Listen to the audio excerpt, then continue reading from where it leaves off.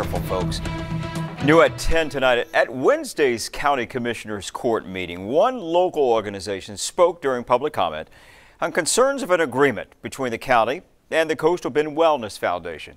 That agreement to use the county's public libraries for sex education and health classes through a program called RUSH.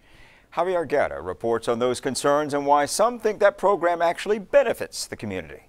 But when you look into the curriculum a little bit further, it appears that Making Proud Choices is essentially a how-to manual for sexual activity and implies that many, if not most, teenagers are sexually active in our community. That was Colby Wiltsey, Executive Director for County Citizens Defending Freedom.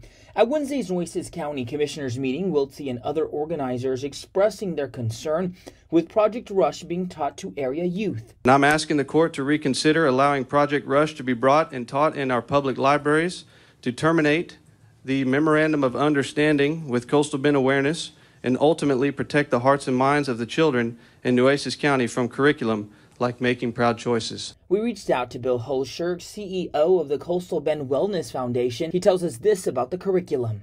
Project RUSH is a sexual education project to try to reduce the number of STIs and teen pregnancies. Holscher says this was already approved in the past. It was actually initiated under the Donald Trump presidency. The curriculum and what we're doing is actually a prescribed curriculum that was approved by that administration.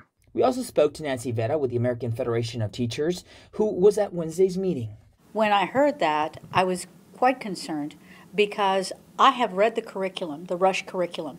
And in fact, I have it here, and I've studied it, and what they were saying was nonsense. We also attempted to speak to the County Citizens Defending Freedom, but they told us they had no comment on the situation and that a press release would be sent out soon. No word yet if county commissioners will re-examine the agreement with the Coastal Bend Wellness Foundation and the county. Javier Guerra, Chris 6 News.